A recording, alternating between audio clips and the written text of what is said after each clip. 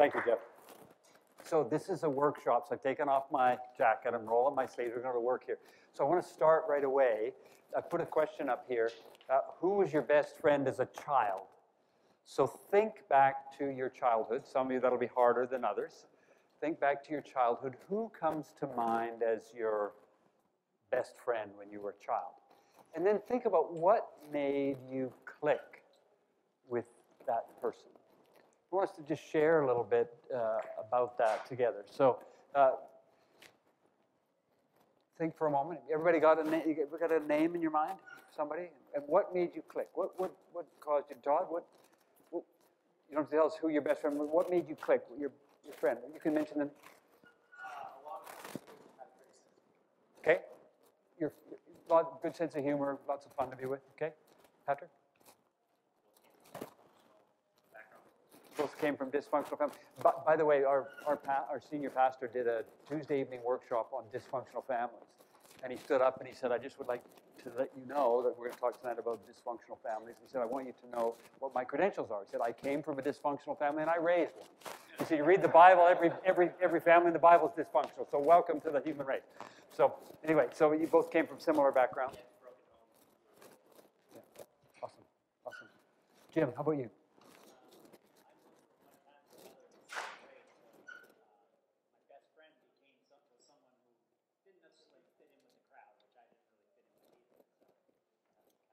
Yeah, so neither of you really were fitting in, so you found each other, right? Awesome, great. Bill, how about you? We shared singing for sport music.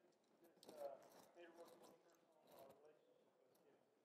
Great, great. We have one brave woman who's here in this male friendship seminar. Franny, who's your best friend, and what caused you guys to connect with you? Acceptance. She accepted you both? Yeah, awesome. Others who want to jump in, something you think about you want to share with the rest of the group. Lee, how about you? I think just our closeness, we lived right next to each other, and we played all the same games and loved flexies. You guys wouldn't know what those are back east, but they're sleds with wheels, and we each had one, and we rode the streets together. So something you did together. Awesome. Yeah. Michael? I just found this friend of mine just fascinating, just so interesting to be around, and just it seemed like it was an adventure. Awesome. Yeah, fantastic. So you were drawn to him because of, you had fun together, he was fascinating to be around? Yeah. Awesome. Awesome. Well, what I'd like us to do today is journey for the next hour, just thinking about what does it take to have friends, the kind of friends I think God intends for us to have, and what difference can that make, what difference might that make, and how can we be more purposeful about doing that together. But before we go any further, I want to ask you to think about one other thing for a moment. One of my friends, a mentor of mine, wrote a book called Stop Setting Goals If You'd Really Rather Solve Problems. And he said the whole human race can be divided into two bits. Half of us, he would say, are goal setters. Half of us, he would say, are problem solvers. And he said you can figure out which side you fit by a simple test. On a Saturday morning, if you have a list of 10 things to do, and you can hardly get out of bed in the morning because you've got these 10 things you want to go do, then you are a goal setter. On the other hand, if you, on Saturday morning, have 10 things you have to do, and you do not want to get out of bed because you've got to face all this stuff, because it's just a list of problems, then you are a problem solver. So based on that very simple diagnostic, try and figure out, okay, there's no right or wrong. Both half the human race is either one. So think about where do you sit? Would you tend to be someone who can hardly wait to get out of bed and get after that list, therefore a goal setter? Or would you, oh man, I don't want to tackle that list. It's all those problems. I'm a problem solver. So put up your hand if you would self-identify as a problem solver. Okay, so maybe 40% of us here. My wife is a problem solver. Okay, so that's I get that. Okay, and then goal setters. Okay, so maybe a little bit more, maybe 50, 60% of the group. I would tend to identify myself as a goal setter. This has caused problems for us in our marriage, right? Because we see the world fundamentally different all the time. But we figured out what to do on Saturday mornings. She makes the list, gives it to me. I get out of bed, and she goes back to sleep. So it works really well. It works really well for us in in our marriage. But, thinking about what we're like, so God made me maybe as a goal setter. I was privileged when I finished the book that you got lying on the table there. I was invited by Dennis Rainey to come to Family Life Today in Little Rock, Arkansas, and they interviewed me for a program. And just before we went on air, they said, David, this interview is going to be real easy because you're the expert on your book, so we're just going to ask you about your book. So don't be afraid, everything's going to be fine. Don't believe it when people say that. So we get on air, and they said, most of us, you've written a book about male friendship. Most of us didn't come out of the womb wanting to create male friendships. Could you please help the rest of us normals to understand why you do that? That was how we started, so thank you very much. But it is kind of funny that I got asked to do this. You see, if you were to ask me what I'm like as a goal setter, I want to get things done. I want to do things. If I go into a room, I see the pictures that need to be straightened. I see the shoes that need to be put side by side. In fact, it really bothers me if the shoelaces are draping on the floor because they should be inside the shoes, right? My wife goes into the room. What do you think she sees? The people, right? She's the relationship one, right? I see the stuff. She sees the people. So it's pretty weird that I would be the one who's written a book about male friendship, wouldn't you think? I am a task-oriented functionary, and I've written a book about friendship. So the reason I start with that is if I can build quality relationships, anybody can. That's the good news, okay? Because I am a task-oriented functionary. I did not come out of the womb built for this. But God made us all capable of doing this. So I'd like to share with you a little bit about my journey. Is that fair? Feel free to interrupt at any time. We're not going to have any PowerPoint presentations. You've seen all my stuff that way. So what I'd like to do today is just talk to you a little bit about how did I find my... Huh? Nice tie, thank you. You know what? This tie used to be wider. I love it so much I had my tailor take it in so I could keep wearing it because it's one of my favorite ties. I kid you not,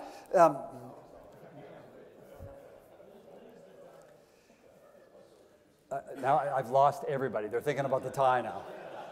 Okay, so what I'd like to do today is share with you a little bit how did a task-oriented functionary end up deciding to pursue deep, intimate friendships the way Jesus had them with Peter, James, and John.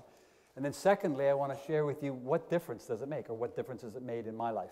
And in the middle, I want to talk about 3 myths that I think probably are in your mind. If you're thinking about this topic, you're going to, I think it probably means this or that. I'd like to explode some of those myths. So why don't I just start by telling you how did I first start thinking about this topic.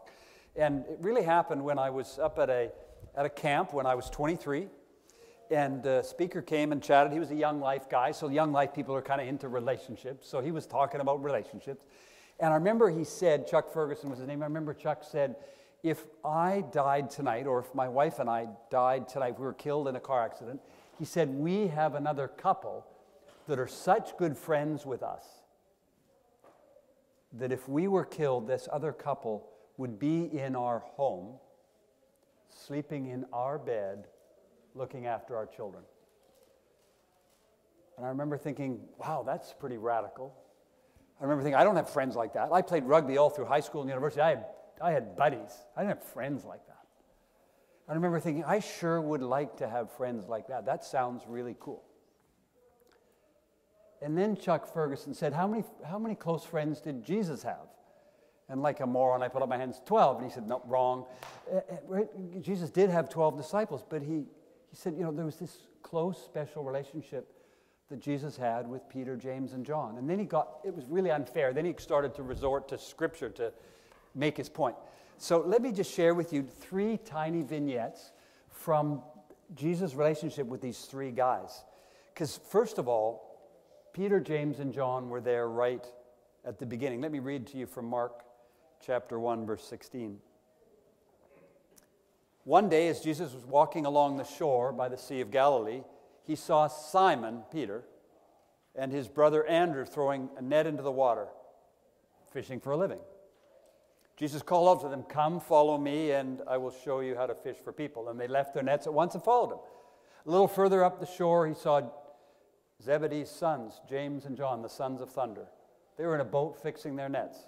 He called them at once, and they followed him, leaving their father Zebedee in the boat with the hired men. So, Peter, James, and John, they were three of the first disciples, and they were there from the very beginning. And then we go a little bit further on. If we go to Mark's Gospel again, a little bit further on in chapter 9, first couple of verses.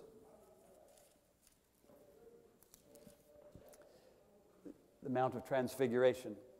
6 days later, Jesus went up to the mountain, and he took with him Peter, James, and John. And he led them high to the mountain. And as the men watched, Jesus' appearance was transformed, and his clothes became dazzling white, far whiter than any earthly bleach could ever have made them. So he took to this mountaintop experience. Who did he choose? He chose Peter, James, and John to be with them for that amazing experience. And then the last one I'd like to share with you from Mark's Gospel, again, chapter 14, verse 32. As Jesus is heading towards the cross, or in the shadow of the cross, they went to the olive grove called Gethsemane. My wife and I had the privilege of being there a year ago. And Jesus said, "Sit here while I go and pray." And he took with him Peter, James, and John. And he became deeply troubled and distressed. And he told them, "My soul is crushed with grief to the point of death. Stay here and keep watch with me." At the beginning, they were there. The mountaintop, they were there. The deepest, darkest moments, they were there. Jesus chose to spend time with Peter, James, and John. And Chuck Ferguson said, Jesus is a model for life. Yes, he came to die for us, but he also should be a model. He should be a model for relationships. And I never thought about it that way. You guys need another chair? Here. And Jesus said, Jesus spent time with these three. Now, Jesus spent time with the 12, right? No coincidence that the fastest growing churches in the world all have an emphasis on small groups. I think God designed us to be in small groups of 12 to be supportive. Not unlike a convene group, perhaps, or a Bible study group. God has intended us to learn in community with groups like that. Thank you. Am I going to need this? Thank you. Thank you. Thank you. So Jesus would like us to be I think God would like us to be in relationships with 12. He'd like us to be in relationships with 2 or 3, like Peter, James, and John. Jesus also, what did he do? He got up early in the morning to go to pray, to be with his Heavenly Father. I think he would like us to do that. You'll be happy I'm not going to talk too much about the getting up early in the morning and praying business, but I think we ought to be doing that. And then, of course, he spent time with the multitudes. He was in synagogue. He was in worship. I think Jesus as a model for relationships, there's the 4 things. Time alone in the garden, time with the multitude, time with the 12, and then time with the 3.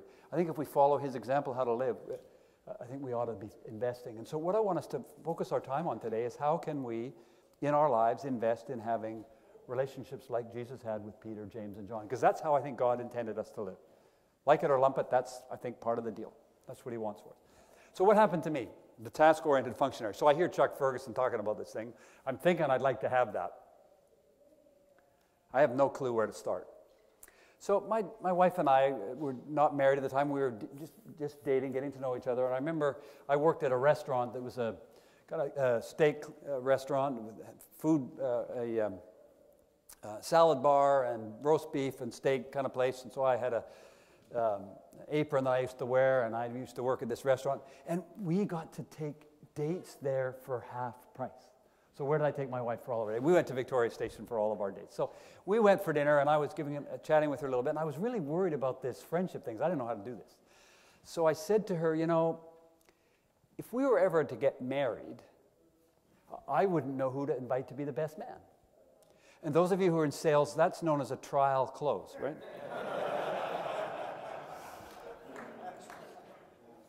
And so I was really pleased that she saw this as a problem. And I said, how do you think we should solve this? She said, well, why don't we make a list? My wife, the non-list maker, she said, why don't we make a list of candidates? So I said, great, do you have a piece of paper and a pen? She went into her purse for an hour and tried to find. She got out a pen and a piece of paper, and we listed 10 candidates for best man at our wedding. I told you I'm a task-oriented functionary. I don't recommend you do it this way. This is what we did. We made a list of 10 people, and we prayed over the list that God would help me to figure out how, somehow, I can find a best man for our wedding. how did I find those two guys? Well, God brought them into my life. It was very interesting. One day I was working at this restaurant still, and one of the other guys there, I knew him a little bit. And after work, he got off shift a bit early, and I just went up to him, and I don't recommend you do this. I just went up to him and said, I'd like to spend more time with you. He got in his car and drove away. Like, what's that about, right? Like he's going like, it was not pretty, especially when I was wearing my apron. Anyway, the other guy, but anyway, Dean and I eventually kind of started, he agreed to have breakfast with me from time to time. The other guy I met, some of you know I'm a competitive water skier. I was at a camp and we were taking a bunch of people skiing, and I was in the back of the boat and a bunch of other people were skiing, and another guy was in the back of the boat, and the person fell. And so I was coiling some rope on one side, and I looked over in the back of the boat. Mike was over there putting a bumper away because it was untidy. And I thought, I just said to him, I need a roommate. Would you be willing to tidy my house? He said, sure. So we moved in together. And, true story, this is how I met these guys. One of them, we just happened to bump into each other at work. The other one, we happened to bump into each other in the back of a ski boat. And my point is, there's no magic to this. You can find friends anywhere. I found one of them at work and one of them in the back of a ski boat. But what we did do is we decided to be purposeful about it and start hanging out together, because I wanted to experiment with what does this mean. And we purposed to get together for breakfast. And Mike and I ended up living together in a house with 3 or 4 other guys while we were at university. And we cultivated relationships. And so 3 years later, when my wife and I did get married, Dean was the best man at our wedding, and Mike was the head usher, and I was privileged to be the best man at both of their weddings, because I just happened to blunder into, like, I don't know how to do this, but can we hang out? You know, some people say to me when they get a copy of my book or they hear me talk about this, how do you do this? I recommend coffee. You don't have to go look for somebody. Just ask people to have coffee. Just start anywhere. And that's how I had the privilege of getting started with these guys and beginning to journey in friendship. But along the way, we ended up leaving Vancouver and moved to Calgary. And I'm going, now I've lost my 2 friends. So you know what I did? I prayed that God would give me 2 friends. And he gave me Bruce and Ron. We only lived in Calgary for 2 years, but he gave me 2 men who I could hang with during the time we lived in Calgary. And then we went to Toronto. I'm not lost. What the heck am I going to do next? And I prayed, and he gave me Mark and Barry for the 2 years we were in Toronto. And then we moved to California. We were only there for a year down in Orange County. And he gave me Mark and Doug. Then we moved out to Vancouver, and I prayed, and he gave me Carson and Bob, who I ended up writing this book with. And my point is not to say David moves every 2 years and he gets new friends everywhere. My point is it's not that difficult. I just prayed and made myself available. And God brought into my life people who I was able to support and who were able to support me. And so what I'd like to share with you today is that I think if you're with me so far, you might be interested, but you're going, yeah, I'm not so sure what this is like. So I want to share with you some myths. The first myth I'd like to share with you is, if you're thinking about this, and I alluded to this earlier today, if you're with me, you're probably thinking that real men go it alone. And so this is kind of mamby-pamby stuff, but real men go it alone. Like I said earlier, Bill Gates built Microsoft by himself. Churchill won the Second World War by himself, right? We tend to think about real men going it alone. I'd like to talk to you about my dad, because I think he was a real man. I mentioned to you, he helped build this company, $500 million in assets in the Bentall Center, and one of the top 100 companies to work for in Canada, boards of directors, all these accolades, honorary degree from the university, a member of the Order of Canada for his community work. I mean, this guy, he did kind of okay in his career. My dad also invested in relationships. He was a relationship guy. And I remember asking him one day what he thought about salespeople. And he said, well, salespeople belong on a spectrum. And he said at one end of the spectrum are thieves and murderers, and the other end of the spectrum are pastors and nurses, those who love and protect life and those who take things and take life. And he said, salespeople belong over with the thieves and murderers. And I said, isn't that a little bit harsh? And he said, no, salespeople don't add value. They just lie to you to try and get you to buy their stuff. So this is how I grew up. My dad was not much of a teacher. He didn't often get as specific about things as that. But Many years later, I moved back to Vancouver in 1986, and I had 4 separate people say to me, "Your dad's the best salesman I ever met." That stood me on my ear. Like, what the heck is that about? Do you know what I realized? First of all, my dad did not see himself as a salesman. But my dad was real. He had relationships with people. He said, I said, "What do you do for a living?" He said, "I just try and find out what people need and help them get it. That's all." My dad had real relationships with people. And so, as my father's career progressed, he grew in prominence in our city, and then, as he moved into his 70s, he started to slip into the world of Alzheimer's, became confused. I'll never forget when my sisters and my brother-in-law and I were having a board meeting, and Dad was at the board, and Mr. Myers was our chairman, and Phil was my brother-in-law, and my brother's Chuck, and my sister's Mary, my other sister's Helen. And Dad came into the room. He said, "I just got off the phone from Mary, and Dick, if it's okay with you, we'll go ahead. Phil's coming in a few minutes." And we're all completely bewildered. And he had confused Phil and Dick and Mary and Helen and David and Chuck, right? So it was funny that day. But over time, we began to realize this was a serious thing as Dad began to lose his faculties. Not long after, my mom succumbed to cancer and was taken from him. About the same time, my uncles took control of the family business and cut my father's wealth in half and unceremoniously discharged him from the company.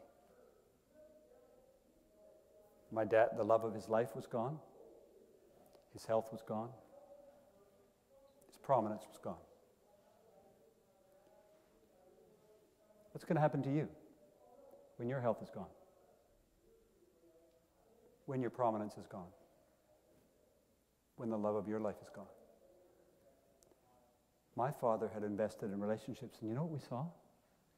We were in his home because my mom had died, and we lived with my dad after mom was gone. My wife and kids and I, we lived with my dad. For 4 years, my dad lived after mom. We lived in their home. Every Tuesday morning, Frank Burnham, for 4 years, came to have breakfast with my dad. Every Thursday morning, one of his other friends, Alan Journas, came and had breakfast with my dad. For a while, it was kind of fun. They'd hang out. After a while, they'd take him in the wheelchair for a drive. After a while, they'd come and they'd have breakfast, and Dad couldn't get out of bed. But we witnessed these men for 4 years because my dad had invested in relationships. Who are you going to have when your prominence is gone, when the love of your life is gone, when your health is gone? My dad was a real man, I think, but he invested in quality relationships, and so when his life was ebbing away, he had people who were there. So, first thing, I think real men don't go it alone. I think real men like my dad invest in quality relationships. Real men like Jesus invest in quality relationships. The second myth, I think most of us think, if you're serious about this, you probably think that friendship is built on common interests. We talked about that. We talked about little kids, or as friends as kids, we did stuff together. And I grew up thinking, friendship is built on common hobbies. I was kind of worried about this because one fellow I was interested in having a closer friendship with, we were on an airplane together. He's a professional lawyer by profession, and we were sitting side by side, and he was reading this big, thick book. And I said, "What are you reading?" And he said, "I'm reading cases." And I said, "Wait, you've got a trial you're preparing for?" He said, "No, I read cases as a hobby." Weird, right? And so I was really happy when I learned actually we don't have to have common hobbies to have friends, okay? We don't have to, and your friends don't have to be ones that have common hobbies. Nothing wrong with golfing together, although questionable pastime anyway. Those of us who water ski, we prefer big round red balls rather than the little white ones. But anyway, it's fine to do things together, but friendship is not built on common hobbies. The reason I want to declare that today is I was kind of poking around trying to learn about this thing, right? Task-oriented functionary, trying to understand how this works. And I got to know Dr. James Houston. Some of you might have heard of him. He's widely published. He was originally from Oxford. He was a geography professor in Oxford, and 40 years ago he left Oxford and came to Canada and established a place called Regent College, a Christian college on the University of campus at University of British Columbia. I was talking to Jim one day, and I told him I was trying to learn about this, and he said, how do you build quality relationships like Jesus had with Peter, James, and John? I said, well, I think it's common hobbies. He said, no. And I said, what is it? He said, friendship is built. Are you ready? It's the only thing you have to remember today. Friendship is built on the mutual sharing of weakness. It ain't what we naturally want to sign up for. Okay? Friendship is built on the mutual sharing of weakness. That's it. That's all you need to know. And I remember thinking, that is ridiculous. I remember getting on an airplane. I was flying to another city, and a friend of mine was with me on the plane. We didn't know each other very well. His name was Raymond, and I told him, I said, do you know what Dr. Houston from Oxford thinks? He thinks friendship is built on the mutual sharing of weakness. Like, how ridiculous is that? And he said, yeah. He said, that's crazy. He said, David, we could never be friends, you and I. He said, because you grew up on the wealthy side of the tracks. I grew up on the other side of the tracks. We could never be friends because I'm intimidated whenever I'm with you. And I said, yeah, I know, Raymond. I could never be friends with you because you are so intelligent. Whenever I'm with you, I am so frightened to open my mouth because I don't want to make a fool of myself. I'm just so afraid because you're so intellectually brilliant. I'm so intimidated whenever I'm with you. And as I confessed my intimidation of him, as he confessed his, we kind of tumbled backward into friendship as we confessed our weakness. And it's interesting, you know, you've seen those ads that say, don't try this at home. Try this at home. Try sharing something of yourself with someone else and see if you can stop them from sharing something of themselves. I tried this one day with our eldest daughter, Christy. For me to train as a water skier, I drive about an hour every Tuesday, Thursday morning down to a lake near our home. And I have an hour in the car and an hour on the way back. So I habitually have people come with me. So I don't do coffee. I do, let's go to the lake. And so our daughter, Christy, came with me. We drove the hour down, and we hung out. I was kind of hoping for a meaningful time. I wanted to listen. I wanted to hear from her some stuff. My intention was to connect with my daughter. I was getting nothing. So we went down to the lake, had an hour, and then we hung out at the lake for a couple hours. It was fun. Got in the car, and we're driving home, and we're about halfway home, and I'm starting to panic. I've got nothing out of these hours spent with my daughter. She's not sharing anything. What do I do? And I thought, I know what. I'm going to share something about me. I'm going to share something about her. I'll see if I can stop her from sharing something back. And so I told her, I said, Christy, I'm really worried about this and struggling with this. What would you do? She said, well, Dad, everybody knows you should do this, this, and this, and this, and this. Oh, gee, sweetheart, thank you very much. It's great. So I just got quiet. It was less than 60 seconds. She said, Dad, you know what I'm struggling with? Could you help me? I challenge, try it. Try it at home. It's pretty safe. Share something of yourself. See if you can stop other people. And so I would submit to you that friendship is not built on common interests. Rather, it's built on common hobby. Sorry, not built on common hobbies, but rather built on the mutual sharing of weakness. The last myth of the three that I want to share with you is I think that we tend to think that friends are found, kind of like a lost penny. You know, we even use that language, right? We say, I found a friend. It's true, you can find them. Kind of like you're wandering through the forest and they're not supposed to be there and there's a penny on the ground, you pick it up, right? Friendships can be made. And I want to talk to you a little bit about our daughter, Jenny, because our daughter, Jenny, we've got 4 kids. Our daughter, Jenny, is the best friend maker in our family. And when she graduated from high school, she crossed the stage and she was given the home ec prize as the best home ec student, and she also got a language prize, speaking French. And what did she end up doing later on? She went to France and studied at the Cordon Bleu cooking school. So she was heading in that direction. But as she was walking across the stage, one of my wife's friends leaned over to my wife and said, she should have got the best friend maker prize too. Because there was a girl at her school who nobody spent any time with. Jenny went over, she found out this girl, her parents were going through a divorce, and Jenny spent time with Gloria and befriended her and looked after her. Jenny's the kind of person, you know, lots of teenagers can throw a party. They can get a lot of people that can arrive. Jenny's the only one I know who could say to me on a Wednesday, which she did one day, she said, Dad, is it okay if I have a few of my close friends over on Friday night? I said, no problem, 70 people, right? And you know, for some people that'd just be a party. No, Jenny would know all of those people and their stories, right? Because Jenny was fantastic. Jenny was purposeful about reaching out. And I want to illustrate that from my own life. As I was thinking about this whole thing, I remember one day I was walking back to my office. I was in my office, and a friend of mine was walking back past the door of my office, and he poked his head in after lunch, and he said, "Hey, Bentall, who are you accountable to?" And I said, "Well, why do you ask?" And he said, "Well, a couple of us were talking at lunch, and we figured a guy with your last name, with the 5 towers in the city of Vancouver, you're probably not accountable to anybody." I've always believed that the best defense is a good offense. And so I just said, "Well, do you want me to be accountable to you?" And he said, No, I wasn't saying that. I was just asking." And I said, "Well, if you'd like to talk about it, we can talk about it." So we agreed to meet for breakfast the next day, and we're going to talk about accountability. And I'm starting to get ready. What am I going to do about this? He's going to ask me, who am I accountable to? So I started thinking, what am I going to do? I know what I'm going to do. I'm going to decide right now what weaknesses I want to share so that I make sure that I control the agenda.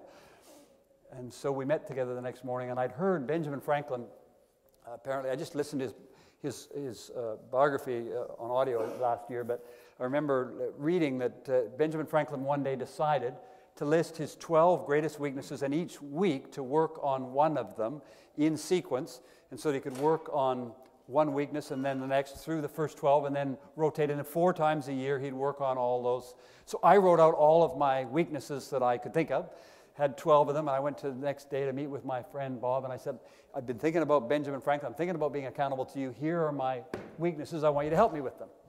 And he said, "How come just 12? And I said, "Well, isn't that pretty good?" And he said, "David, there's 52 weeks. You need 13. So I had to come up with something else. Math's one of my weaknesses, I guess. The reason I tell you that is because we got together every Wednesday to talk, to support each other. Pretty mechanical if you think about it, right? We're going to meet every week to talk about how can we help each other. But let me tell you about what we did. On that list, there were some things. Some of these things might be on your list. On that list, I'm critical of others. I don't date my wife regularly like I know I should. I don't spend quality time with our kids. I don't honor my mom and dad like I know I should. And the list went on and on. So Bob said, "Why don't we meet every Wednesday and you can work on one of these and you can tell me how you're doing every week?" So Bob and I started meeting every Wednesday. And he said, "I think you should change those cards. I think you should change those weaknesses. And why don't you write them out in terms of the positive, what you want God to do in your life?" So you write it out. I spend quality time with each of my kids. I love my wife. I honor my mom and dad, etc. I'm not critical. I'm affirming of others. Why don't you write out what you want to be? And then pray each week that God would help you to be. So I wrote them all out, made little plasticized cards I kept in my dressing room in the morning. So every morning I'd have a card. I'd be looking at and remember, I got to talk to Bob next week. I better do something about this. The reason I want to tell you about that is, obviously, this didn't happen by accident. We're purposeful about building a relationship. But I want to tell you about the difference. I retired one of those cards a few years ago. The card that says, "I honor my father and mother by spending time with them." I retired that card with a smile. You know why? Because my friend Bob kept me accountable to loving my parents. Who have you got in your life that's going to encourage you to do those things? You know what you should be doing. Who do you have in your life that's going to help you? And so I would submit to you that friends are not found like a lost penny. Friendship can be built by being purposeful. And so I had the chance to journey in relationship with these guys. So in the remaining time we've got, what I'd like to do is share with you, so what? I've done a little bit. What difference does it make? So I'd like to give you 4 examples. If I could do that, and we'll have a chance to chat. Is that okay? So the first example I want to give you is, what difference has it made in my marriage? Task-oriented functionary. Guess how good I am at relationships. So my wife and I got married, and let's back up a little bit. Before we got married, I'm a planner by nature. So our family company had built 31 churches. So I wanted us to get married in a church we had built. Is that okay? I had my favorite one, where my sister got married, and that's where I wanted us to get married. Right? Okay. My uncle was a pastor, so I wanted him to marry us. I thought that the traditional vows were a bit hokey, so I wanted to write the vows. You starting to get the picture? My siblings had all gone to San Francisco for their honeymoon. That's family tradition. That's where we should go for our honeymoon, right? I did all of the planning. I was just looking for a bride to fit into my picture. Nobody had ever told me that this was the bride's day. I'd always seen two people at the front. Like I thought it was a partnership deal, right? If if she has no ideas, let's go. I even chose the color of the bridesmaids' dresses.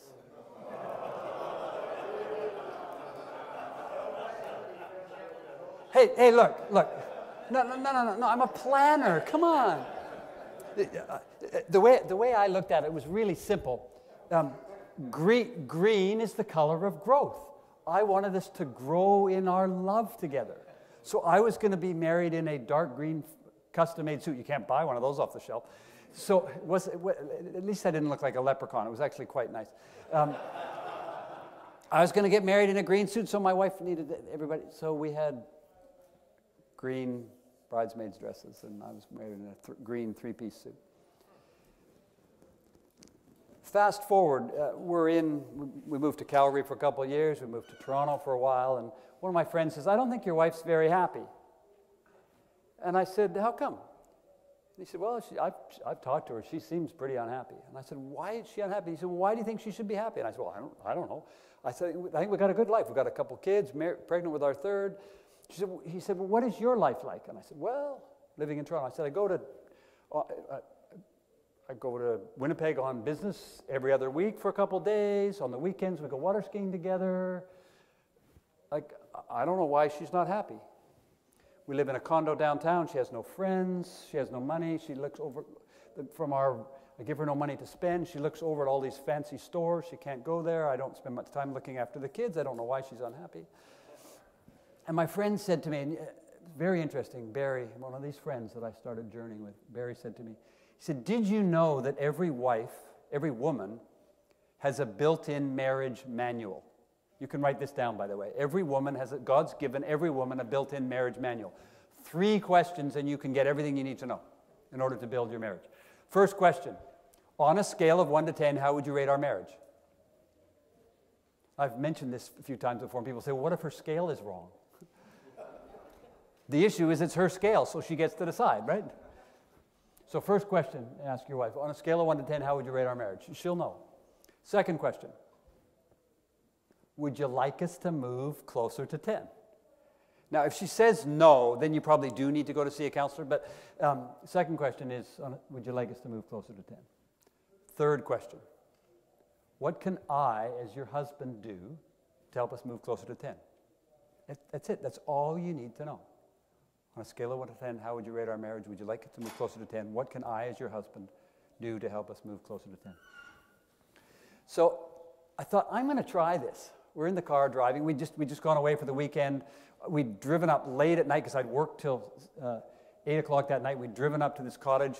We got there about midnight. I woke my wife up at 6 to drive me while the water was calm. She looked after the kids while I napped. She drove me that night. Then she's driving home with the trailer. I'm having a wonderful time. So I said to her, so Allison, I have a question for you. On a scale of 1 to 10, would you like, on a scale of 1 to 10, how would you rate our marriage?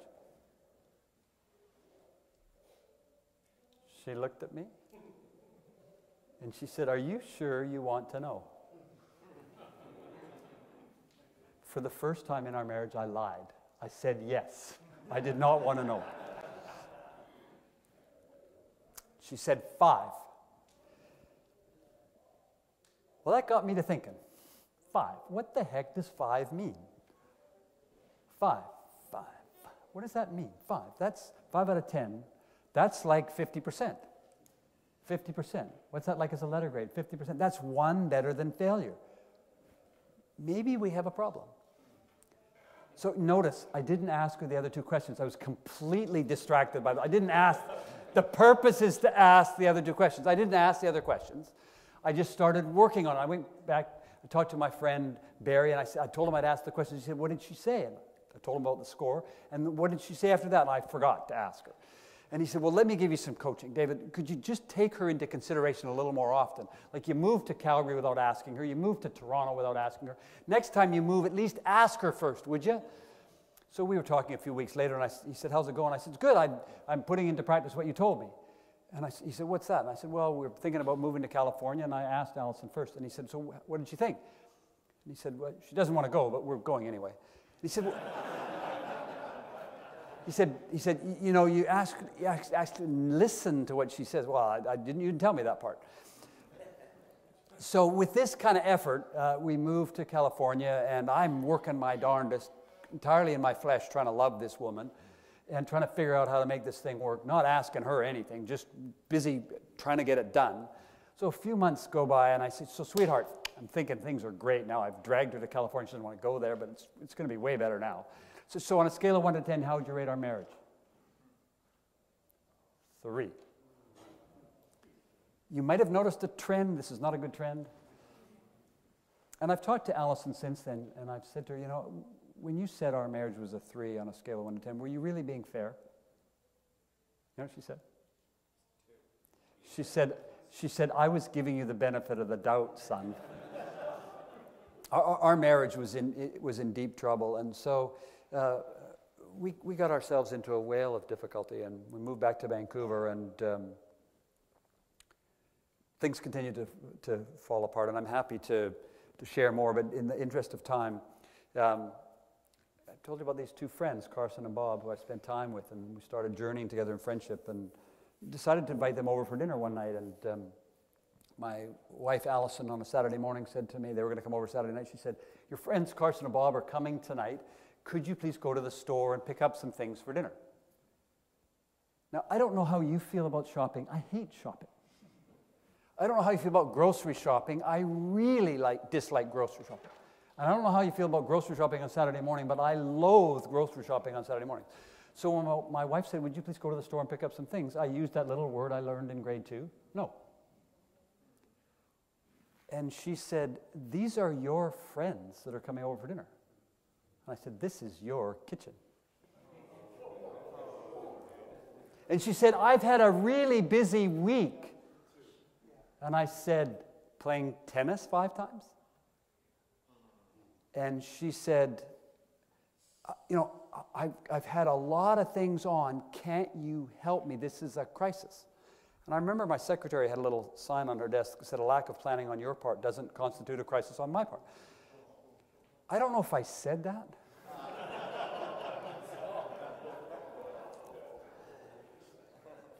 So the next thing I know, Allison picks up the phone. She phones Carson and says, hey, Carson, I know you guys were going to come over for dinner tonight, but David and I aren't talking. There's no food in the fridge. We better cancel. And he said, sounds like it's exactly the time we should come over. So he and his wife, Brenda, drove over, and I remember thinking, sheriff's coming. And Carson and Brenda came over, and it was, as they came to the back door, they were hugging, and Allison, and I'm going, oh man, they're on her side already. And then I explained how, you know, a lack of planning on my, and they said, anyway, they came over and helped us to be able to talk that through, and we ordered pizza. I didn't have to go to the store, but they were able to help us. And I want to ask you the question, who do you have in your life who will come over when you're being a jerk and will say, this is exactly the time. I think I need to be there to help you. I got a couple guys in my life who are going to come over when I need someone to sit me down and help walk me through, help me rebuild my relationship. I've got a couple guys who are prepared. So it made a difference in my marriage. Another example I want to give you that was about Carson, talk about Bob. When I was in my business, I was trying to think through what to do. And I mentioned this earlier today, the idea that I wanted to create this vision to the business to be the John Ward of Canada. And it was Bob who came over and said to me, David, that sounds pretty arrogant. Why don't we think about this differently? He was the one who helped me to think about how could I be like Jesus was with Bartimaeus and take on this attitude of Jesus, which is, what do you want me to do for you? And so Bob was the one who sat me down and helped me to realize what I really want to do in my professional life is to be a man of service. And so Carson helped me to patch up my relationship with my wife and has continued to do that. Bob is someone who's walked with me in my relationship, in my work career, and has helped me to think about that.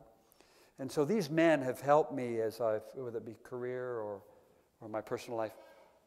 But Greg Leith said earlier today that we made a covenant of 8 things we've signed up to do. One of the things we signed up to do is to pray for each other. I'll give you an example about that. One day I was in my office and I got a call from the Darth Vader figure in my life. And I was panicking. Darth Vader's on the phone. He wants to see me right away. So I hung up the phone, and Carson and Bob have covenanted to me that they will support me and pray with me at any time. So I phoned Carson, and I'm walking on the plaza between a couple buildings downtown. He said, "Where are you?" And I said, "I'm on the plaza between Bentall 3 and Bentall 4. And he said, "Sit down." I said, "On the plaza?" No, he said, "Find a bench, sit down." So I sat down on the bench. He said, he said, "What's going on?" I said, "Well, Darth Vader wants to see me right away." He said, "Well, let me just pray with you first."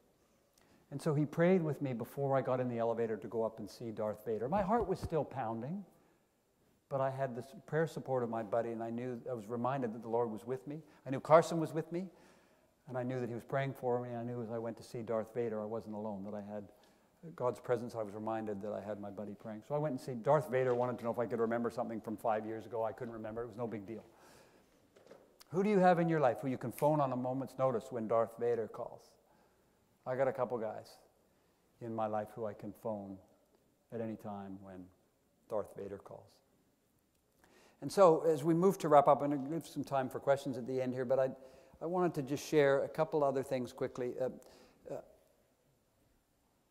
One last thing that these 2 men did remember I mentioned that auction that we had in our family business so that my sisters and I could decide if we weren't going to be partners, we could put the company up for auction. So after being in partnership for 10 years, we came to that place. And my brother-in-law ended up putting on a piece of paper in writing an offer to buy the company from me. Well, Carson and Bob at that time had invited me to go away for a prayer retreat for 24 hours. And I remember panicking again. I said, "You guys, I can pray for 5 minutes. What are we going to do for 24 hours? They said, "We'll look after you. It's okay." So we went up to the Abbey at Mission and Jesuit monastery. And we spent some time there praying and talking. And the guys said, "So what can we pray for you about?" And I said, "Well, I'm struggling with this. My brother-in-law is offering me the opportunity to buy the business or counter back and buy him. I'm trying to figure out what to do." And they said, "Well, what do you think?" And I said, "Well, on the one hand, this is the company my grandfather worked for 40 years. My dad was there for 50 years. I've been there for 20 years.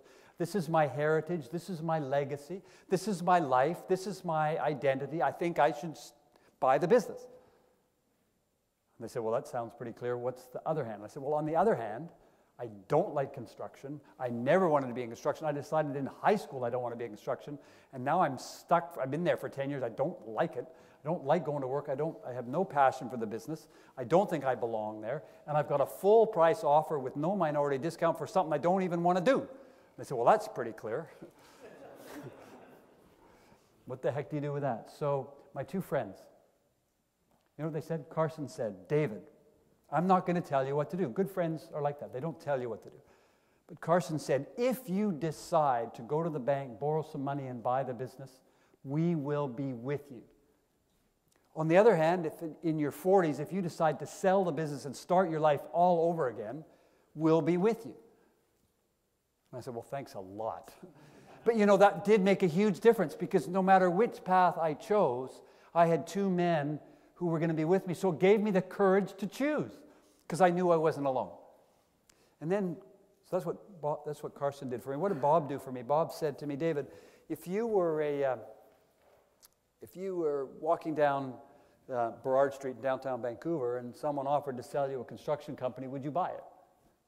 And I said, "No." He said, "How come?" And I said, "Because I don't like construction. I already told you that." He said, "Well, why are you looking at buying this company?" And I said, "Well, this isn't just a construction company. This is the construction company." And he said, "David, let me give you some information." He said, "I'm a lawyer.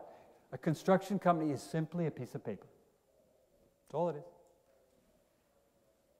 So it got me thinking. if I bought a construction company, would I hire me to run it? I thought, how do you know whether someone's any good to run anything? And you might find it interesting how I answered that question. You see, when I was 24, I was a student of management. I never met Peter Drucker, but I wish I had. But as a kid, I used to follow America's team, Dallas Cowboys. I used to watch Tom Landry as he walked back and forth up on the sidelines. How did that guy with the hat create the winningest team in professional football? So I wrote Tom Landry a letter.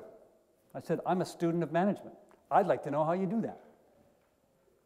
And he said, training camp starts next week. Be in my office at 3:20. I'll give you 20 minutes. We were living in Southern California, so I drove over, met with Tom Landry. I was early. It was the only time I'd ever been early for anything. Met with Tom Landry, and we chatted. And we had a good conversation. I'm happy to tell you more about it later if you're interested.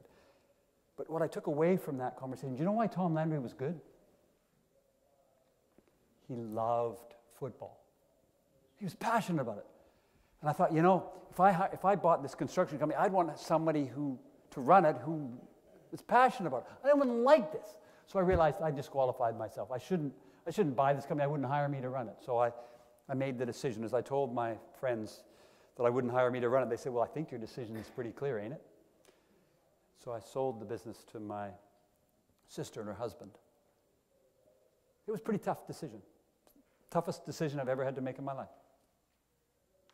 Who do you have in your life you can call when you've got tough decisions to make? I've been blessed with a couple of men who I can talk to. I've got tough decisions to make.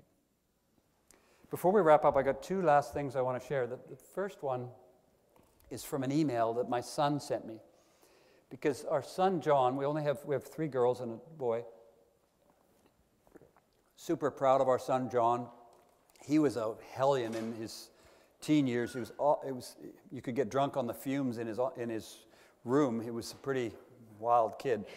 But now, by God's grace, he's over at the University of Durham doing his PhD in Old Testament studies. Felt God's call on his life to make a difference, so it's pretty exciting. But John wrote me this letter when he was 21. And I just started the new business, doing the work I've shared with you a little bit, working as an advisor to families in business. And our son John wrote this, and I was going to change the website. I had a website that had been pulled together. I didn't like it, so I was putting a new website together. And John said, I didn't even know you had a website. I want to go see the original one. I said, no, I'm getting rid of it. I'm embarrassed. I don't want you to see it. He said, I want to see the original before you tear it down. I said, no, I don't. I said he could go look. So here's what our son John wrote to me. Hey, Dad, I just checked out your website. It looks great. It's not cheesy at all. Also looks kind of professional and cutting edge, kind of like you know what you're doing. This might sound weird, but I'm proud of you with your new business. I look up to you a lot. All of my friends love you. Look up to you as well. By the way, that's a reminder. We need to love our kids' friends. Even if, right now, today, if I go to the prayer hut, you know what I'm going to ask? I'm going to ask to pray for our daughter Jenny because she's dating a guy who I don't think is the right thing. Right? Alice and I, we need to love him. Right? We need to pray. We need to love our kids' friends. I look up to you a lot. All my friends love you and look up to you as well. It's cool that you're doing such a unique and necessary job, meaning family business stuff. And it seems like you're more in your element than you were at Dominion, the construction company. Notice the sensitivity of a 21-year-old kid. Not that you didn't do a good job there. And then he called it out. But maybe this is your calling. And the 20 years there were just leading up to it. My friends, Carson and Bob, took me to the Abbey, prayed with me, and helped me to discover my life calling. Hadn't been for them, I think I would still be trying to ride that construction pony that I didn't belong on. Then our son John goes on, he says, hey, I'm excited to read your book. This is the company you keep. I don't know when I'll get to it because of all my school reading. At that point, his halo collapsed. Like, what do you mean? His school reading's more important than Dad's book? Anyway, whatever. hopefully soon. Congrats on getting it published, and just on writing it, that's quite an accomplishment. Anyway, just want to tell you that I'm pumped for all the stuff you're doing these days, and thanks for all you do and all you've done for me. Then he says three things that just belong between a father and a son. But suffice to say, when I showed them to my wife yesterday again, she said she started to cry. You see, our son John could see that with the help of my friends, I discovered God's calling. Who do you have in your life who can help speak into your life, help you to find your life's calling? The last thing I want to say is that because I ended up being the guy who wrote this book about friendship, I'm the one who gets to speak about it. Carson and Bob, my two life partners, my two covenant partners, don't often speak about this, but Bob said to me, David, whenever you speak about our friendship, would you share something with others for me? And I said, sure, I'd be delighted. So I'd like to share with you three things that Bob said. He said, in life, we all have wonderful times, great times, mountaintop experiences when things are going great. And he said, it's a shame to go through life and not have friends who can share those triumphs with us. He said, when we have great things happen, we should have friends to be able to celebrate with. Kind of like Jesus on the Mount of Transfiguration with Peter, James, and John. And he said, on the other hand, when we go through difficult times, when difficult times come, whether it be in our marriage, our career, when we're having tough times, like when Jesus went to the garden, when we're having difficult times, we shouldn't have to go through those times crying alone. We should have friends to be with us. And then we come to the end of our lives. We shouldn't be alone. We should have friends around us, like my dad had around him. And so from the words of my friend Bob, I'd like to invite you to consider investing in the kind of friendships that Jesus had with Peter, James, and John, because at the end of the day, we should never have to fly alone. We should never have to cry alone. At the end of our lives, we should never have to die alone. Thank you.